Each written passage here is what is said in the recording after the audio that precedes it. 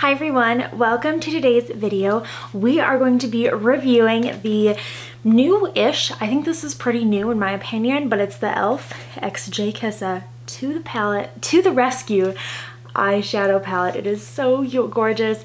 It is rainbow. It is awesome. It's about rescue dogs. There's nothing better than that. If you haven't already, don't forget to subscribe to my channel, ring the bell, give this video a thumbs up, leave a comment down below too. I upload 5 days a week, Monday through Friday, and we're doing a giveaway at 500 subscribers. So if you want to come join, definitely do it. Yeah, like I have content coming out like all the time. So tutorials, reviews, everything in between, you got it. So let's go ahead and get started. This palette comes with 18 shades. It retails for $20. It came with a sticker sheet, which I love. Okay, looks like this. I actually used mine already.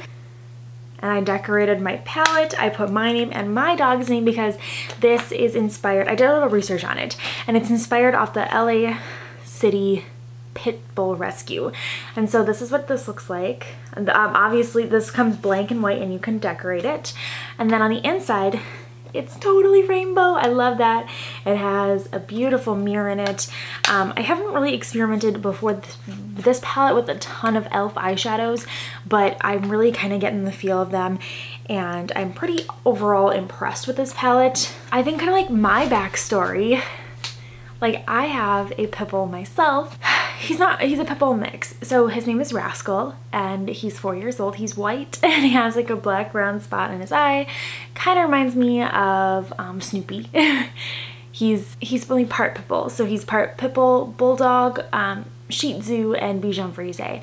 And so he's got super duper short legs. He almost looks like a pit bull basset hound mix. And when we got him, we originally thought that's what he was because the Humane Association did not know what he was, and so we ended up DNA testing him and learning all about him. I feel like I kind of have like a personal connection to this because like I totally like love adopting and rescuing and all that stuff, and they actually named all these colors after dogs in the rescue, so that is so cool. There's like 3 different kinds of like styles going on with this palette, and I'm trying to hold it without it being like super duper reflective because I'm sitting in front of a huge window. And the first row we have here is your classic rainbow. The second row is kind of a more like muted rainbow, like rainbow but make it fashion kind of thing. And then the third row is rainbow shimmer. So we're gonna go through the swatches. So the first row we have Casey, Millie, Yosemite, Peaky, Cannoli, and Sadie. Second row we have Pepper, Zuma, Paloma, Tank, Thatcher, and Pretty Girl. Third row we have Strawberry, Suki, Firefly, Reagan, Bailey, and Confetti. Can I just say, like, these shimmers are super good quality. They're so smooth and they're just so glittery. They're a little bit chunky.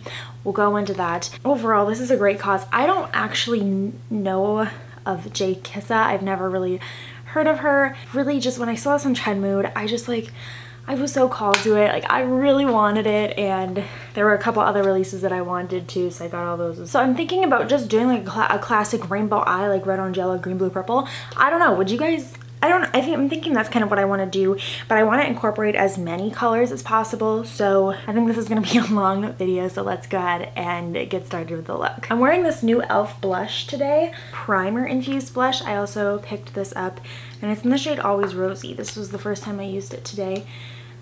I don't know. Is it actually primer infused? Does it last longer? We'll find out. Before we get started, I wanted to mention that comparing like this palette, the e.l.f. palette, I wanted to kind of find like other things that you can maybe compare it to, and I found the BH Cosmetics Trendy in Tokyo palette. This one is a lot brighter than this one. As you can tell, it's more bright. I have a whole tutorial on this and I'll link it down below for you if you want to check it out. Now let's do this. So I'm kind of just thinking red, orange, yellow, green, blue, purple. I think I'm first gonna go with Casey, which is just like red, and I noticed with these mattes that they're really quite pigmented, so I'm just going to kind of like place that color, but you can just see, look how that works. And I'm just gonna buff the color out as well. I was really impressed when swatching these. I swatched these actually yesterday, and I really noticed that they looked really nice. You can kind of tell though, it's kind of having a little bit of difficulty building up and it's kind of patching. So let's bring a little more up. And we're gonna buff out the edges. So I wonder if I went in too far because we still need room for the orange and the yellow. I'm gonna take the shade Millie, which is this orangey shade. I'm just gonna really get that on the brush, but you can just, there's a lot of stuff tapping off. So I'm going to pat, but then I'm also going to take some more and also blend it into the crease like that. I feel a little crazy because I went in too far on the red in my opinion. Okay, I'm going back in with a clean brush and we're just going to blend out some more. I mean, these kind of colors are a little harder to work with in general, so just keep that in mind. It didn't really say on the palette, on the box or on the palette whether this was like a pressed pigment, so I'm assuming it's not. And usually brighter shades like that can be pressed pigments, or they're more likely to be. So that's that orange blended out, but you can kind of see, do have to build it up because it does kind of patch a little bit. But if you're okay with that, like this is a very nice rainbow palette, it doesn't like break the bank, so if you, that's not like super duper bothersome, we'll go on, we'll see what it's all about too. I'm taking a smaller brush like this and I'm going into Yosemite, which is the yellow.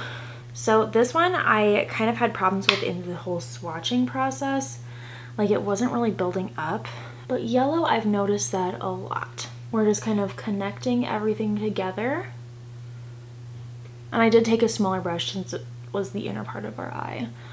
You can just kind of tell right here. I personally would have wanted this to be a little more like brighter if I were the one creating this, but I'm not. That's okay. There's no hate, but I would probably prefer it to be a little brighter. I'm next gonna go in with Pepper, which is like the darker red of the three. I'm just going to kind of connect this and do the same thing on the lower lash line, kind of like I did in the eye. So I'm just first blending that out. Okay. I'm gonna go with the same brush and I'm just gonna take Zuma, which is the darker of the three oranges. This is more like the muted rainbow row. I noticed, I'm noticing, and I've noticed in the past, that the second row or the middle row really blends out nicely. And you can just see how seamlessly that blended out. Going back into the deeper red, just kind of building that up a little more. And then I'm going to take the yellow brush I use and go into Paloma. And that's like more of like a mustardy yellow. And I blend that out. You can just see kind of how more easy this blended out versus this. Yes, this we're taking more like space, but this shows that that blended out really nicely. So next what I want to do is I'm going to take the three shimmers and we're going to put them on top just so that we can literally use every shade in this palette for this look. So I'm going with Strawberry. It's the shimmery metallic red, and I'm patting that on the eye. Wow, okay, you can see right away we're getting some fallout. I'm next going to take Suki. It's T-S-U-K-I. So I'm not really sure exactly how to pronounce that, but I really like this orange. It is so like citrusy. It has like a cool like goldeny duochrome too, which look at that on the lid. That is so fun. And you can see it in the swatch too, like it is such a unique color. I'm next gonna go into Firefly, which is the beautiful yellowy shade. Now this is almost like the tone of yellow that I would have wanted originally for the matte for Yosemite. Like Yosemite was a little darker on the eye than I would have expected it to be, but that is the red, orange, and yellow eye. Like I love rainbows and I think that this is a super fun palette. Should I do green, blue, purple or green, blue, purple? I think I might do it so it's like cohesive. So I'm gonna do green, blue, purple. So we're gonna start out with purple and we're gonna work our way in. I'm gonna take this brush right here and I'm gonna go into the shade Sadie, which is this really pretty purple. So I'm just like packing that on. As you can tell, even for a purple, which purples, if you didn't know, are some of the hardest shades to create. Blending pretty well. And I'm gonna learn my lesson and not go too far in. But I know it looks weird, but like you can see, there's just like a little bit of patching right here. I'm gonna do the same thing we did before and just pack more color in, and that turned out pretty well. I'm next gonna go with Cannoli, which is like a brightish blue, and look how that just packed right on.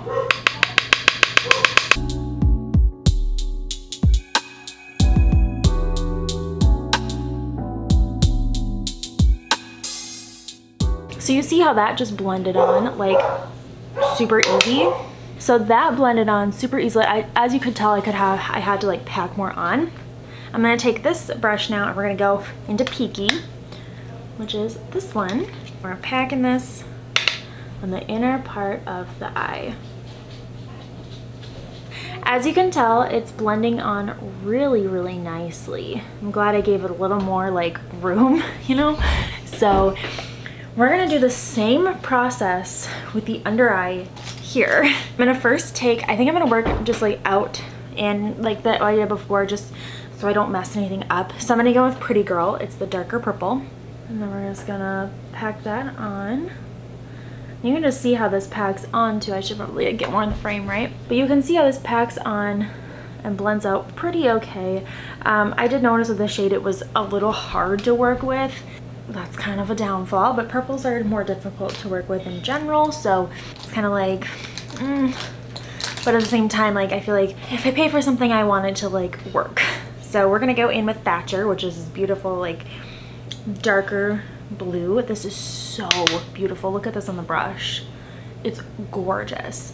So I'm gonna take this and and I'm gonna put this on the center of the lower lash line. Now this is one of those shades where it's like super duper pigmented. You have to be really careful. I did notice it was a little patchy. Just kind of being real with you guys here. So I'm gonna like blend this out a little bit. But you can kind of see up close, these shades are a little more patchy than these ones. I'm gonna take this brush right here and I'm gonna go with Tank, which is a deeper green. And then we're gonna put that on the lower part, the inner part here. I'm really liking this eye better already. We're gonna have to put on the shimmers and stuff to really like get a feel for it. So we're gonna go in with Confetti, which is the purple. The shimmers just all around impressed me. I feel like if I were creating this palette, I want this to be not so like, this purple to be not so like, it is a little more like dull, if you know what I mean. Like let me just swatch it for you. Like this is the purple. I'd want it to be brighter, almost like a little brighter if I were creating this palette. Next we're gonna go with Bailey. Bailey I think is my favorite shade in the palette. It is so bright, beautiful, like awesome. Like look at that on the lid. Look how that just blends on. Oh, that is so gorgeous. Oh my goodness. I love this shade, and like when I swatched it too, I was just like, oh my god, this is beautiful. So we're going with Reagan, which is the green, and then we're just blending that out. So there we go. That's the look. I feel like if I were creating this palette, I'd want to add maybe like a couple different highlight shades, like brow bone shades or whatever, for just specifically for that purpose, and maybe like a black as well. But overall, this is so beautiful. I really like this palette. I love a good rainbow palette any time of day. So yeah, we're gonna highlight the brow bone with a different eyeshadow palette. I'm just taking like a matte white from another palette and I'm just going to highlight the brow bone a little bit. I feel really crazy right now. We're gonna get some liner, some mascara on, and we'll be good to go. I'm gonna go with the Makeup Revolution Renaissance Flick Liquid Liner. And I don't wanna disrupt this too much, so I'm doing a really thin line. I've also decided that I'm not going to do a wing, but I'm noticing I don't have like too much fallout. Like I have a little bit of fallout. We'll address that in a minute, but it's not super bad, which is awesome.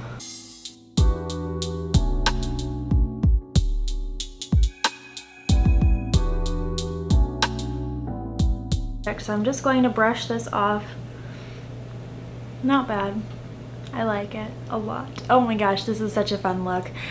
I have had so much fun creating this, and even though it does take a little bit of time, especially with a rainbow eye like this, like last summer I did a rainbow eye tutorial, and I'm gonna link that down below for you. I really had fun. And so I wanted to add this. This is the e.l.f. Liquid Glitter Shadow in Disco Queen.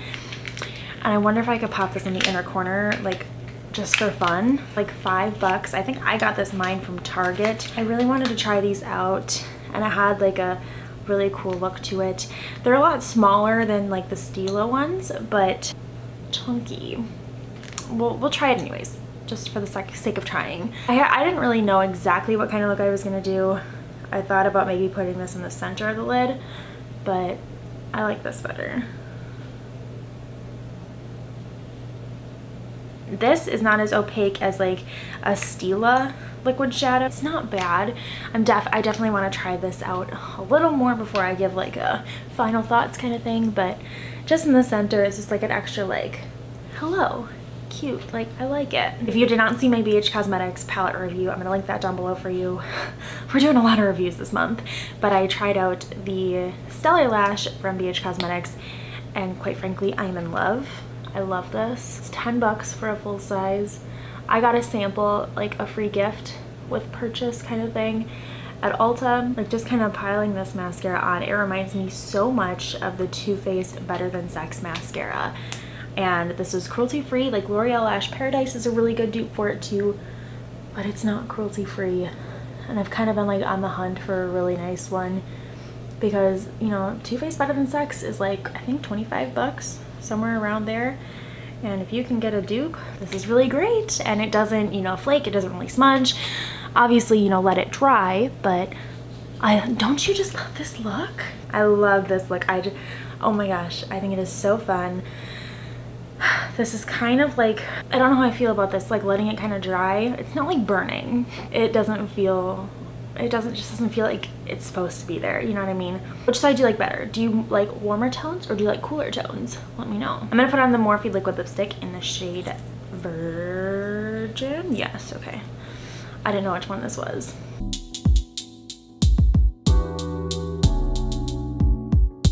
I have some new like lip glosses from e.l.f. too. So I have these like beautiful lip lacquers right here. And then I have these, which is from the Retro in Paradise collection.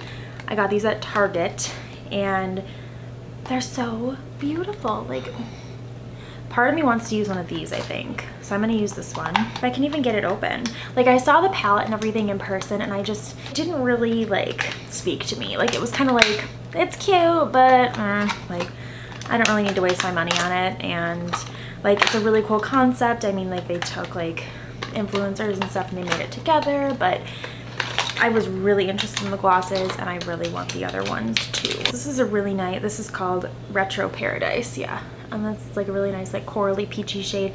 This is in the shade Tropical Fruit Punch. Looks like this. This was $5. It has a nice like fruity smell to it. I have much of like a like glitter to it, which it has like a little bit of like a gold sheen to it. You can see like super up close,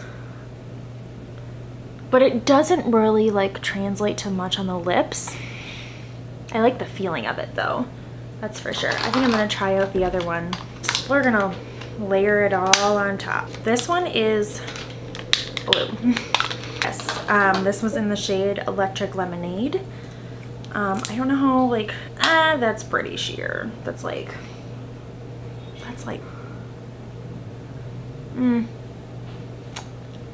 that doesn't really look good on top of it. It doesn't really like show up as like blue or anything like that. Pretty much a clear gloss. Now that I have like so much makeup on, I'm ready.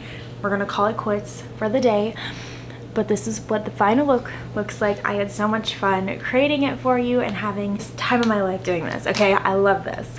I'm definitely gonna use this palette again. I think this is worth it. You do have to have some patience with some of the shades though. Overall, you definitely need some patience with some of the shades. But if you're willing to kind of like put in the extra blend, that extra packing time, it should not be an issue for you. Overall, $20 is definitely worth it. I love that you can decorate it, make it your own. I love that. And yeah, so thank you so much for watching, and I will see you in my next video. Bye.